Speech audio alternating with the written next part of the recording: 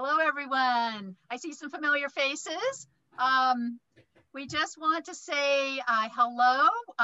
We're just waiting here. Hopefully, we get a couple more folks. We know that everyone's sort of coming in at lunchtime here, so just giving enough time to get on board.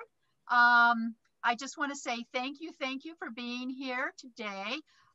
This is a great honor for all of us, and we're going to do a formal introduction in just a moment.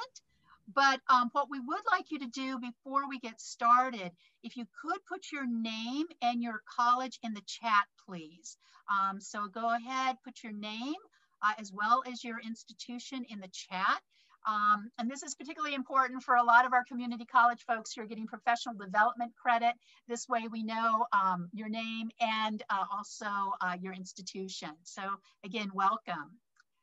Well, I just want to say thank you for being here. This is our second semester of Civic Dialogues, and we are so happy to welcome many returning participants, as well as new participants. I'm just so excited. In fact, I'm so excited because I see one of our upcoming presenters. She's hiding there in her tile, but I'm like a huge fan of all the presenters that we bring to our series. So this is a real honor for us.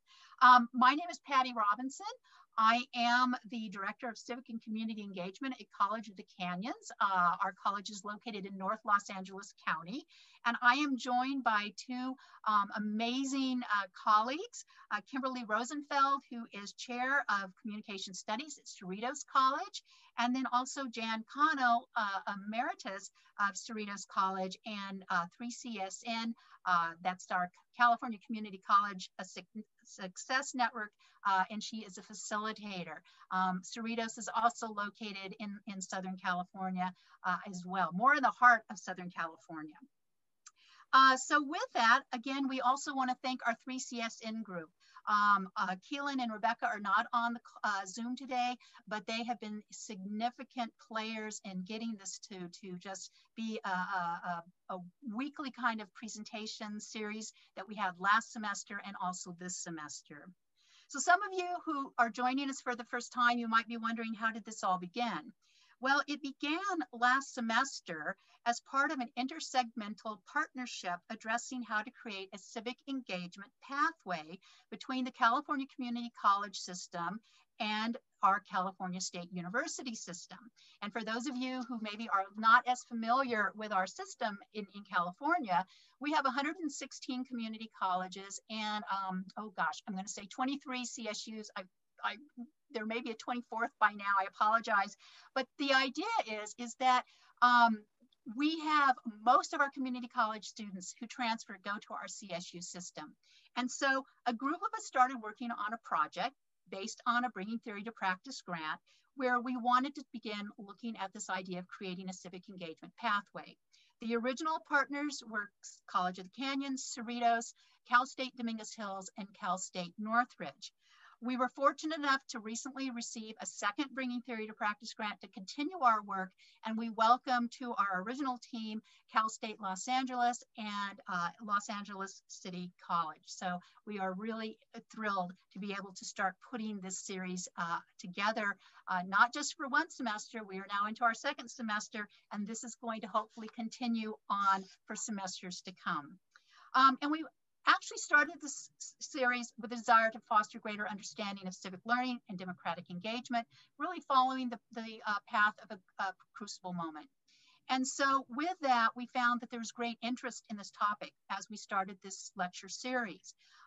And just for those of you who are joining for the first time, our previous speakers from last semester, all of these sessions have been recorded and they are available on a YouTube station through, or channel, I should say, through 3CSN. So you can take a look at some of our previous speakers as well. Today's presentation is comprised of two parts. We have our first hour with our guest speaker, which will include a conversation and questions. You will have an opportunity to place your questions in the chat, and then also to ask Dr. Mathews questions in person if you'd like to later on in this first hour. The second hour is followed by a deeper dive, and Kimberly, Jan, and I will provide a deeper dive into the work that comes out of today's presentation by Dr. Mathews. And with that, I want to take a moment to introduce our incredibly esteemed guest speaker today. It is with much pleasure that I introduce Dr. David Mathews. He doesn't know it, but I'm a fan. I want to tell you, I love reading his work. He's just a powerhouse in the field of civic learning and democratic engagement. Dr. Mathews is president and CEO of the Kettering Foundation and directs the studies of the foundation's Cousins Research Group. Prior to his work with the foundation, he served as Secretary of Health, Education, and Welfare in the Ford administration. From 1965 to 1980, he taught history at the University of Alabama, where he also served as president from 1969 to 1980. Dr. Mathews has written extensively on Southern history, public policy, community problem solving, education, and international relations. His books include Politics for People, Finding a Responsible Public Voice, and The Ecology of Democracy, Finding Ways to Have a Stronger Hand in Shaping Our Future. He has served on the boards of a variety of organizations, including the Gerald R. Ford Foundation, National Issues Forums Institute, Center for Citizenship, Community and Democracy, Southern Institute on Children and Families, PACERS, and Public Agenda. In 2007, the Alabama Center for Civic Life was renamed in his honor. He is also the recipient of 17 honorary degrees. Dr. Mathews earned a BA degree in history and classical Greek after graduating Phi Beta Kappa from the University of Alabama. He received his PhD in history from Columbia University. And Dr. Mathews is a serious gardener and amateur landscaper. I need to get him at my house. He is married to Mary Chapman Mathews. They have 2 daughters and 6 grandchildren. And I just want to tell you, this man has written extensively on the topic of civic engagement, and he's here today to share part of his latest work, the idea of democracy with the people. And so with that, I am going to turn it over to Dr. Mathews. I'm grateful for this opportunity.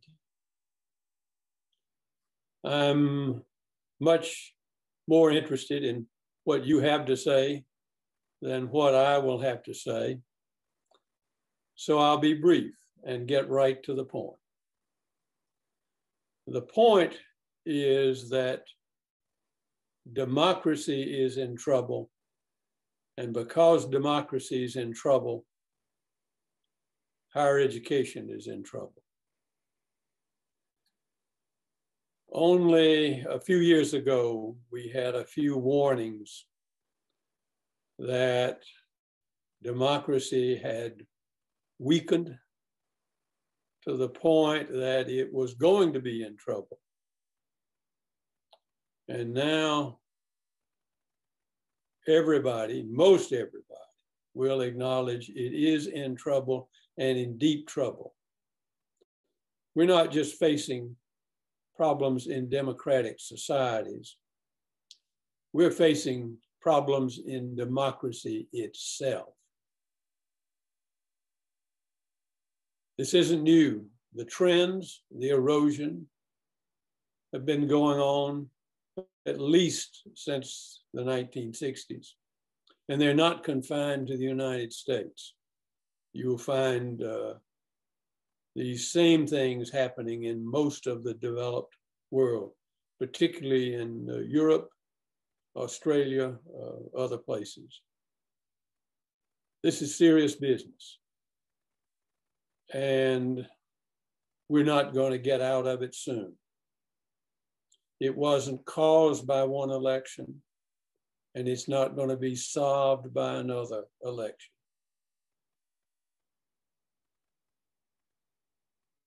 There are a number of ways to get at these problems. Kettering's a research foundation, and we do it by looking as carefully as we can at the role that citizens do and don't play, and the alienation, and I choose that word carefully, the alienation of large numbers of people from the existing political system. They don't think it's theirs. They don't think it represents them. They don't think they can trust it. And particularly, they don't think they can trust the authoritarian, not authoritarian, the authority that these institutions are accustomed to having. And that includes the press, it includes the scientific community. And most of all, it includes not just government, but higher education. I'm not telling you anything new. You've already begun to feel the effects on the defunding of higher education. Higher education was once seen as a public good serving a public good. And for that reason, legislative bodies felt obliged to support it. We did some research a few years ago to ask people about the public mission of higher education. Most people had no idea what we were talking about. To them, higher education was a consumer good, and they weren't entirely sure that they were getting the quality that they were paying for, and they were unhappy. That's ironic because the institutions of higher education were most all created to serve democracy, particularly to expand suffrage. First, with people in the agricultural and mechanical occupations, the A&M colleges, later universities. Then African Americans, then women, then tribal colleges, and on up through the colleges that are in your group. First called junior, now called community colleges. People just don't see any connection between them and the problems of democracy that they now see very vividly, shockingly, and they don't know what to do about it. We've looked at our research on this, which goes back over 40 years. And we were much reminded of Abraham Lincoln's plea for a government of the people, by the people, for the people. You ask folks now if we have a government of the people, they wouldn't agree. By the people, you got to be kidding. For the people, well, maybe for some people sometimes. What about more government with the people? We do that when there's a disaster. Ask the folks in Texas now who are dealing with flooding and severe weather, freezing even. But we don't do it as a regular matter of policy or practice. And our authoritative institutions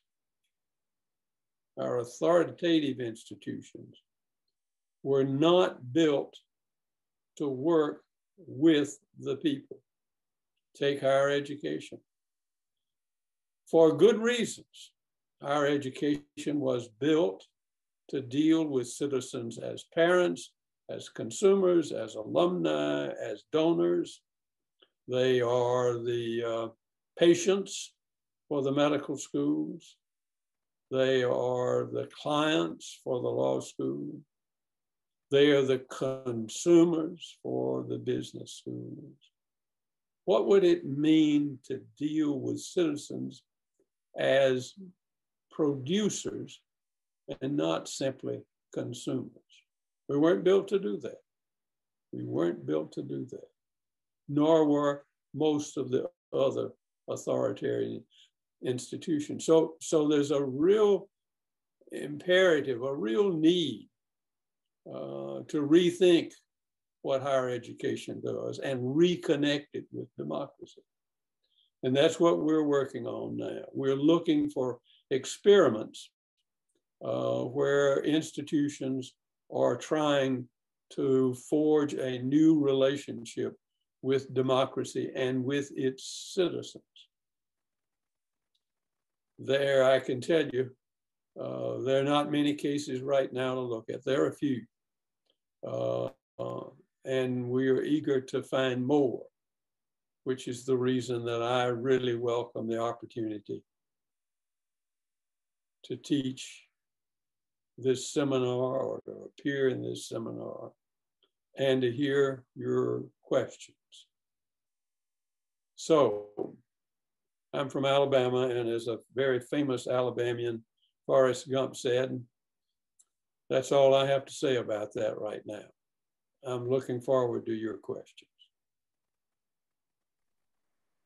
So I know we have folks that are thinking about this, and I think one of the things that would be really interesting, Dr. Mathews, you use the term producers, and I also know in your work you refer to this concept of co-producing. And could you actually explain what you mean by this? Because I think for a lot of folks that this is a term that maybe they haven't really thought about, and especially as you're talking about the idea of looking at clients, patients, you know, having those kinds of terms that we use. Again, really, you're reframing how we should be thinking about higher education. And I was wondering if you could expand on that a little bit, please. Sure. Producers make things, and because they can make things, they have power. That's the way they can make a difference. They make things. It can be as simple as people getting together to pick up litter. It can be as simple as they're coming together in a neighborhood to build a park to keep kids off the street. It can be as profound and national as getting together to create the civil rights movement. When people are producers, they can make a difference. They belong because they own what they make. Right now, unfortunately, people don't have that sense of citizenship. Maybe some at the local level, but nationally, no. So what would it mean if higher education treated citizens as producers? There's one experiment that we watched very carefully at Wake Forest University. For some reason, a group of faculty got dissatisfied with the way they were preparing young people, their students, for citizenship. And they looked at our work, which says, you know, production, and here I mean collective production, things that we do together. They looked at that, and all collective production begins in collective decisions. What is it we're going to make? What is it we're going to do? So they focused on those, and they began to teach their students how to deliberate with people who were not necessarily like them, who didn't necessarily like them, but they needed to get something produced. And we pitched in and helped using our research on how to reframe issues for public deliberation. Let me pause on that a little bit. By deliberation, I mean making a decision in which we weigh the values that we are committed to against the things that we might do. We do that all the time. There's nothing strange or magical about it. Think back to when you were deciding where you were going to go to school, or think back when you were deciding what career you would pursue. You looked at your options, you weighed them against what was deeply important to you, and you exercised the best judgment you could about what was best for you. That's deliberation. It's a natural human fact. The brains, our brains are programmed for that. But unfortunately, we don't always deliberate when we should. And as a result, we make hasty, ill-advised decisions that we regret. So at Wake Forest, they taught their students how to deliberate with people to make things. And they measured that after 4 years against the students that had not been in this particular track.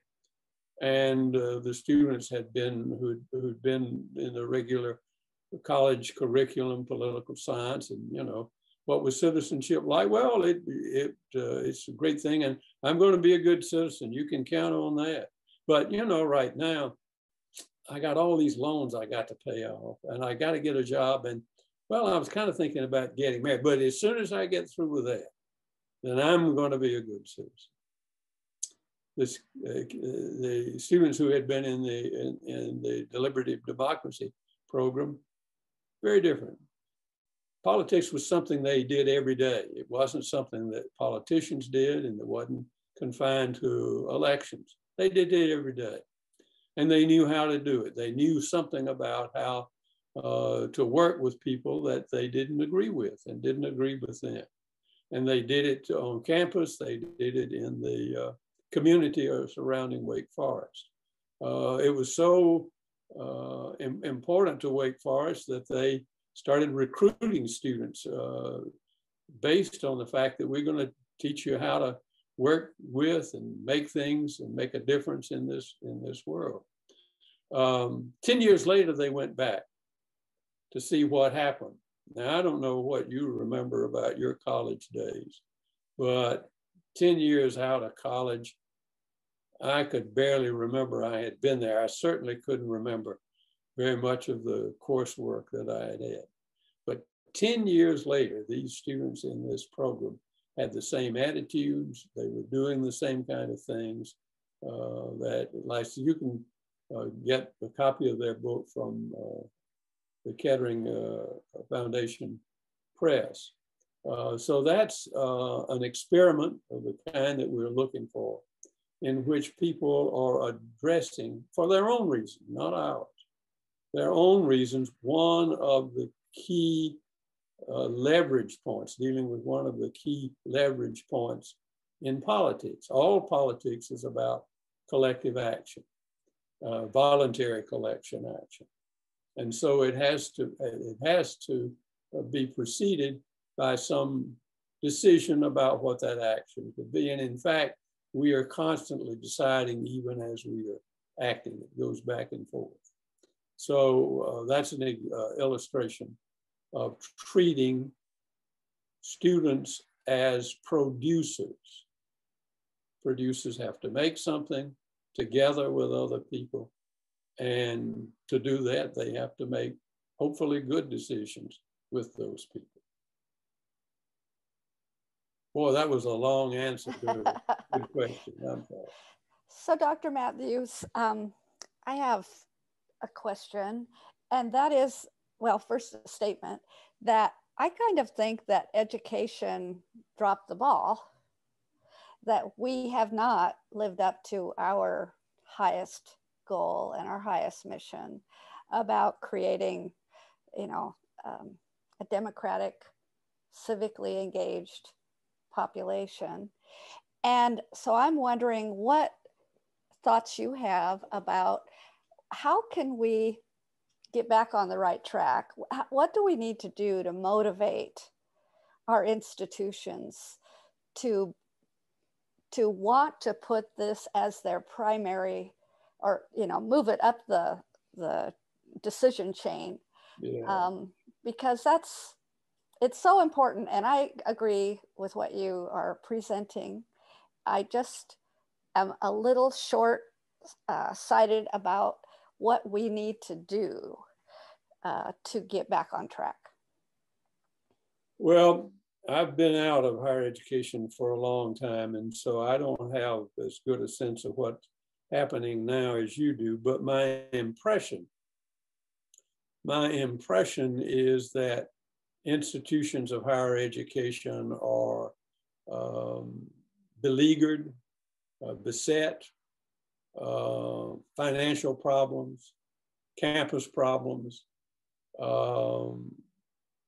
and they're preoccupied. Making a way to serve democracy better probably is only something that's going to appeal to a very few far-sighted people. But here's what I'm hoping, is that people would see the connection between their troubles and the benefits that they could reap from co-producing education with their students, with the professionals around them. Co-producing education. There's a lot of education that goes on out there, and educational institutions that are beleaguered for their very practical self-interest could benefit themselves, do themselves a favor by addressing the people that come to them as producers who can make things in education. And that if students were more the producers of their education, more the producers of their education than simply the audience for what they are taught, if they were co-producers, I think we would have better education. And I would think that institutions would have an easier chance. I say that there's a Nobel Prize winner in our, right next to our campus here, Eleanor Ostrom, who won the Nobel Prize a few years ago by showing that our strongest, our best institutions can't really do their job without what she called the co-production, or I would call the complementary production of public goods. That prize and that work, unfortunately, has been on the shelf too long, but it certainly is compatible with what I'm arguing here. Involve students in co-producing their education.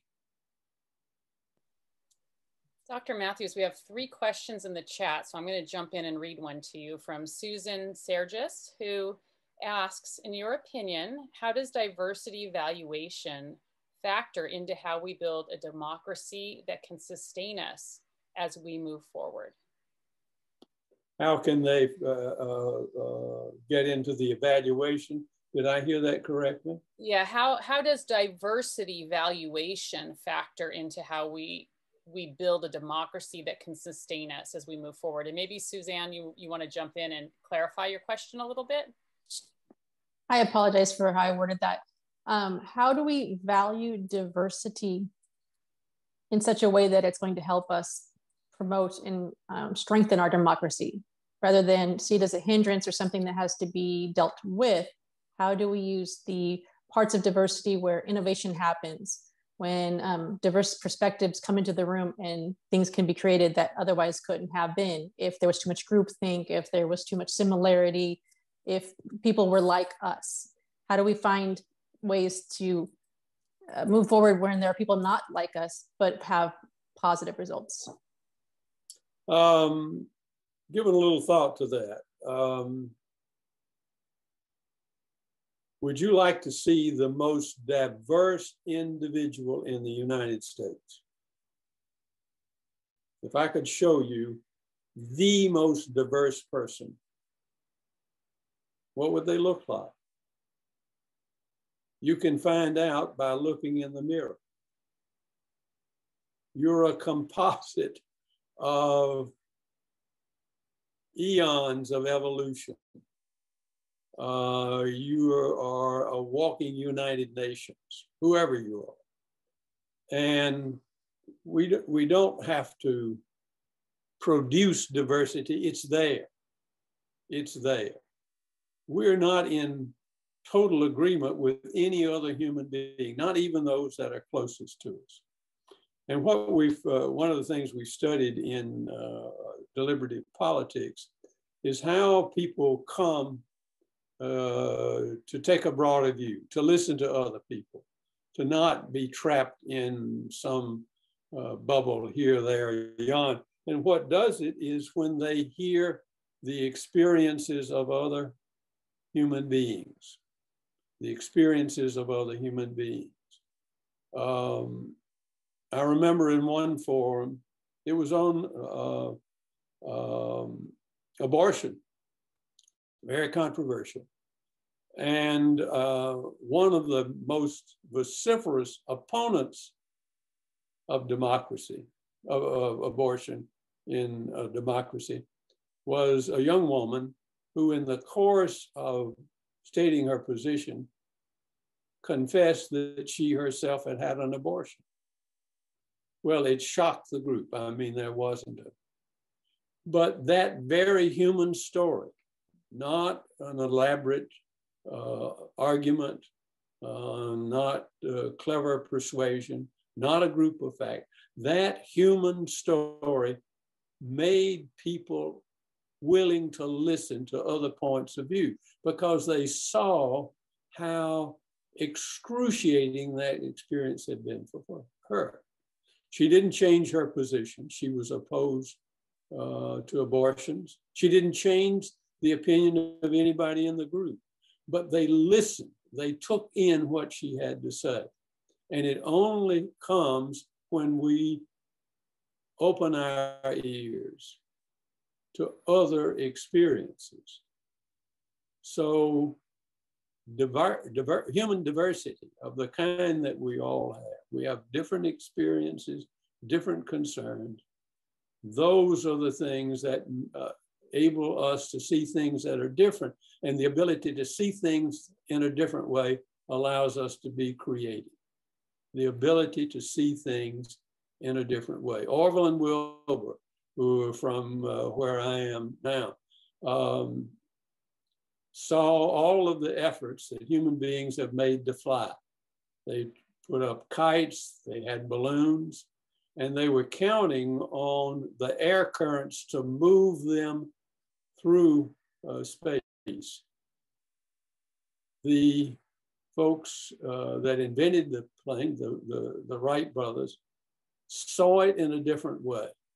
They had a different view, and so they put an engine on an airfoil and they drove it through the currents. They saw it in a different way, and they got the idea from watching pigeons flap and bend their wings. They took in another experience. They had another way of thinking about flight, and that's the reason you can get to California from where I am now. Thank you. We have another question from Valerie, and I'll read it for you. What about the research that has shown that small groups move toward greater extremism when allowed to deliberate?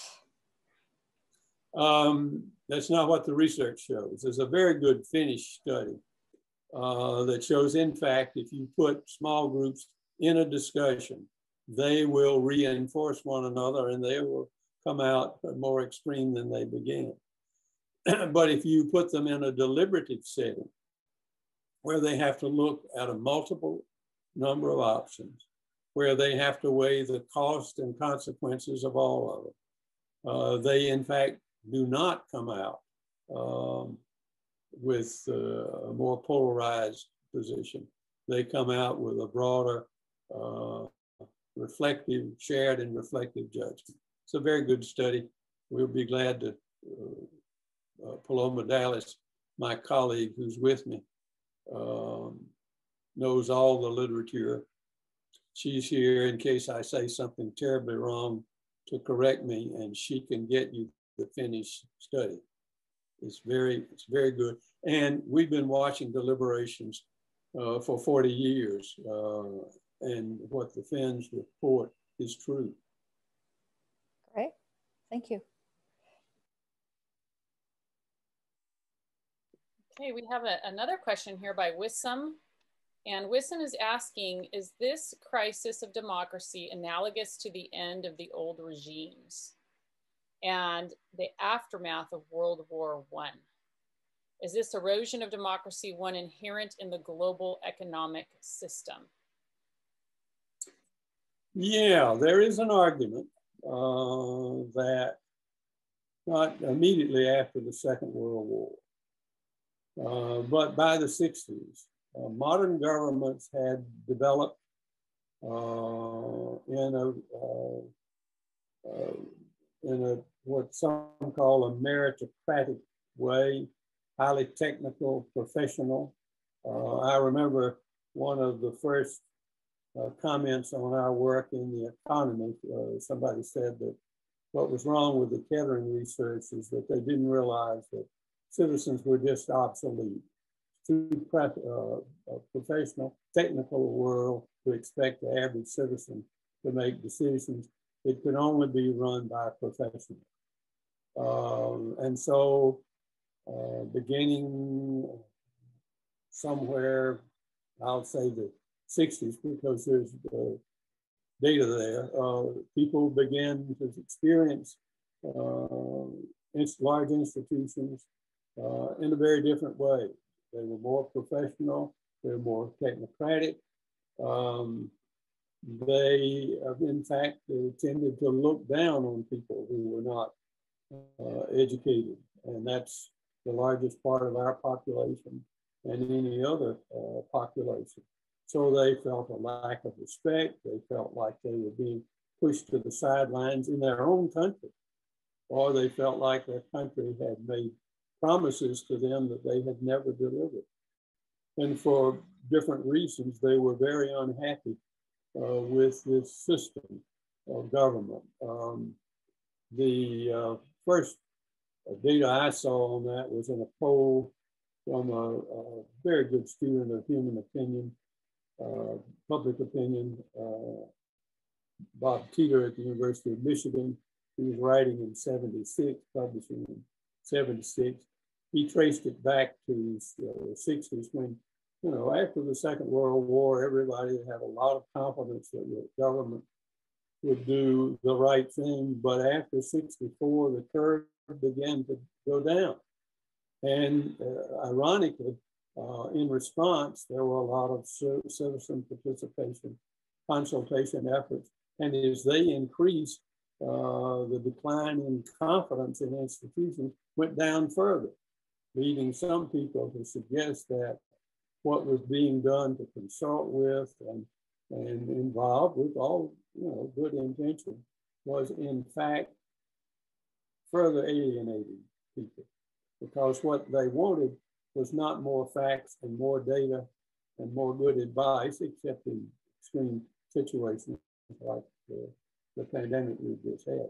But they wanted a different relationship with the governing institutions, and the governing institutions were not at all interested. They said, here's some data, take it, go home and be happy. They did, and they weren't. Hello, Dr. Mathews, I have a question for you. My name is Tony Clark, and you know, my question is this. Are we in higher education somewhat hamstrung, perhaps? If we don't get, let's say, any collaboration from, let's say, K through 12, you know, their emphasis is a lot different. Yeah. Wouldn't it, or how do you see perhaps the role that K through 12 may play in working along with higher education in the move toward citizenship and democracy? Because to me, it seems like you need to start, we need to begin earlier. You're absolutely right. And here are a couple of experiments that we're watching. One of the people whose work we're studying, Kim Pierce, is starting with preschool kids. Now, preschool kids were not thought to really have any moral sense, to make moral judgments. And they ran a little experiment with these kids, in which there were these figures, and they were 3 of them, and they were throwing the ball to one another, but one of them took the ball and left. Then later they asked the little kids, here's some cookies. Which one of the ball players would you give it to? And they would only give it to the 2 that remained. They said, why won't you give it to the third one? And they said, the kids said, well, he was ugly. He left. All right. So that's a moral judgment. So starting in the kindergarten and now in grades 1, 2, and 3, there's a very interesting experiment in Louisiana, Baton Rouge. It's sponsored, in fact, by the NAACP, or the chairman of the NAACP, maybe he's an educator, is in the program. So they're working. Great program, teaching democratic deliberative skills in the secondary schools. There's a book out on the subject. Now, if those kids have had that training early on, and the colleges and universities were doing the same kind of thing, it would fit good. We're not there yet, but those two are coming together, and the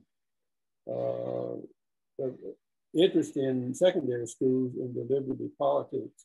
We got a film from one of the New York schools did it, and I remember meeting with New York teachers, you know, veteran teachers from the New York system, pretty tough folks. And I was in the meeting and we were talking about deliberation, and one of them said, you mean we're going to have to get our students talk in class? Yeah, they can't make decisions without talking to one another. And he said, well, you know, our rules are that we have to keep our kids quiet in the class. That's a policy of the New York Board of Education. You're telling us that we have to do just the opposite? I said, yeah, I think so. And he said, fine, let's do it. So there's a readiness. There's a readiness for this in secondary education. We have another question from Valerie I'd like to read. Patty, did you want to say something? I was just going to mention one thing. I know that there was a question in the chat, and then also kind of following up a little bit with Tony, but also something that Dr. Mathews was mentioning. Dr. Mathews, do you mind just taking a moment to explain this larger idea of deliberative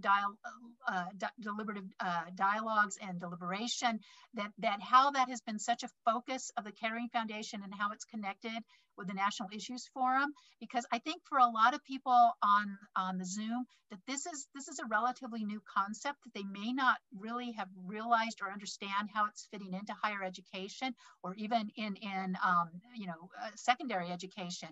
And I think maybe even to frame that with regard to, and I hate to do a plug for the Kettering Foundation, but I think it's so important because there are so many incredible resources that are available through the Kettering Foundation and the website. And I think, again, a lot of folks don't know that. Yeah, well, it's simple. We all know what deliberation is. We do it every day. Anytime we make a tough decision. We focused on it in politics because politics is about collective action, and collective action doesn't work unless you have collective decision making. So it was a no-brainer for us to focus there. But you don't need to talk to Kettering. You need to talk to the National Issues Forum. These are organizations all across the country. There are any number of them in California, San Diego, I remember in particular. They are in organizations, the North American Association for Environmental Education does a lot of their work through deliberative forums. And they've done something that you would, I think, find very interesting in this current situation. The forums in person are difficult to hold, so they've gone online. There's a site called Common Ground for Action, where there are online forums going on all the time. The last report I had, there were thousands of them. And also there are now Zoom forums connecting college campuses. For the first time, we can take the student body in a community college in California and link them to a community college in Texas or another State University in Michigan or Ohio. So it's really booming. And there's something called the National Issues Forum Institute that keeps track of all of this, encourages people to join, to participate. A lot of colleges, in fact, there was just a recent one of, I don't know, 12 or so colleges cooperating with the National Constitution Center or some organization to that name, by that name. So there's a world of deliberation going on. All kinds of organizations sponsor these forums, colleges, universities, libraries, churches, even some prisons have done it.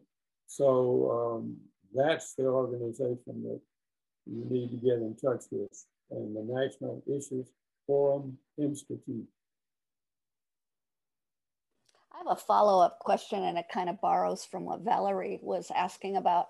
How do you get the disenfranchised folks to engage with this kind of activity? Well, they may be disenfranchised, but they're usually described as apathetic, and they aren't. The only apathetic people are in cemeteries.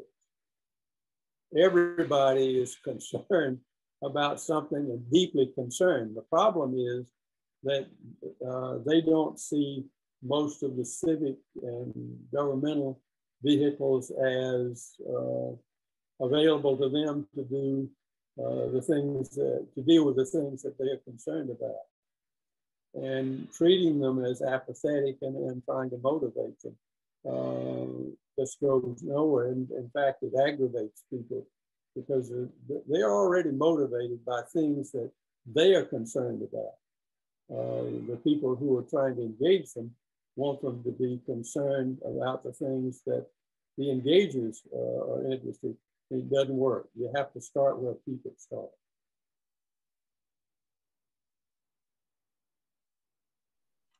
Dr. Mathews, we have a question from Kimberly, excuse me. How can you begin to address how our current crisis of citizenship/democracy might be best addressed at the level of our classrooms/institutions? In other words, what steps would you recommend these specific audience members take today, tomorrow to help? Well, democracy is a journey. It's not a destination. And there are no road maps. It's a journey that you have to make the trip one step at a time. And democracy requires inventiveness and change because circumstances are always changing. We've seen that here recently. So I don't have a model for anybody. I don't have any best practices to follow because they stop learning and start imitating. But I'm sure, given what we've already seen, that there are any number of colleges and universities and secondary schools who are doing this. In fact, I know there are. And they'd be glad to tell you what their experience has been. And that the National Issues Forum Institute has had a list of these there. I'm confident that there's some near all of the California institutions. So, and even those in Nevada and Arizona would be glad to tell you what they know if they are the nearest to you. So talk to the people who are doing it. There's a lot of literature available, as was said, through the Kettering Foundation. We'd be happy to share it with you. Just let us know what you want. We'll send you a reading list. We'll put you in touch with the National Issues Forum. We'll put you in touch with folks near you or in your particular field. It's not hard to do. I want to invite one final question quickly, because I see Valerie has put a question in and she has a comment. So I want to invite Valerie maybe to just ask it herself in our last 5 minutes. Valerie? Oh, maybe we lost her. I don't know that I see Valerie. Okay, we must have lost her off the call. Yeah, Valerie went to ask somebody else. Yeah. We have just about 5 minutes left. Do we want to go ahead and read Valerie's question, or did someone else have a question who's on the call before we have to wrap up? Sorry, so. Oh, she's back. Computer issues. Can you hear me? Yep. So I talked to like literally thousands of college students trying to get them to register to vote. And they're so offended that we're talking about politics on campus. Just asking them to vote is even too political for them. And they believe that higher education should kind of be like an apolitical space, even though, you know, it was traditionally founded to raise engaged citizens, right? So how do you push back against their belief that somehow politics doesn't enter the educational space at all? Well, I suspect that what they're reacting to is what's being reported widespread is not politics, but hyper-partisanship. There are a lot of studies now, you were on campus, I don't know if this is true or not, but that institutions are hyper-partisan, that people don't feel like they can express themselves freely without somebody jumping down their throat. So I would think that first something's got to be done about that. And students have got to see that institutions of higher education are returning to what higher education is supposed to be, which is a place where different thoughts and adverse opinions are not simply tolerated, but welcomed and respected. And once that takes a hold, I think you'll have less of an adverse reaction to the antipathy that people now feel toward hyper-partisanship. That's not politics, that's just hyper-partisanship. And it's mean, it's ugly, it's destructive, and it's hurting the country. And young people know it, they don't want to have anything to do with it. But if you get them involved, just forget the word politics, you get them involved with other people and students in working on things they care about and learning to make decisions with people that they aren't alike and don't like them, then you'll get a different attitude about voting. That was what was reported in the 10-year study of Wake Forest. So it's not conjecture. There's good, solid research by it, and we'll be glad to send you the Wake Forest book and the other case studies we have. Well, if we're out of time, let me thank you all very much for this opportunity. Thank you for the very good questions. Paloma and I will be glad to follow up with anybody that wants to pursue any of the things that have come up here. I'm glad you're doing this. I'm very grateful for having had an opportunity to be a part of it. So thank you. We wanted to say thank you very much, Dr. Mathews. This has been a great pleasure. And again, thank you for taking the time to be with us. And we just appreciate all the work that you're doing and the work of Kettering and all the amazing publications that you all are producing. And I just want to let folks know that we're getting ready to move into the second hour. And for those of you who would like to continue, Kimberly, Jan, and I will do a bit of a deep dive into some of the conversation that happened today. And so certainly I want to say thank you very much to Dr. Mathews and Paloma. And you both are welcome to stay on if you'd like and move into the workshop component. But definitely, we also know that we want to respect your time. And I know it's 3 hours. The time difference back there is 3 hours, ahead of us. So again, thank you so very, very much. Yes, thank you. Thank you, and thank you, Paloma, also for putting the links in the chat.